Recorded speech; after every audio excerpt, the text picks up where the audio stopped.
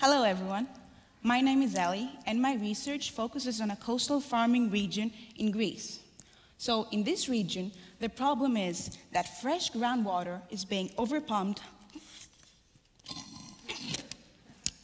by farmers in order to water their crops. So when fresh groundwater minimizes, seawater comes in, which is harmful to crops. However, rainfall can replenish the amount of water in the area.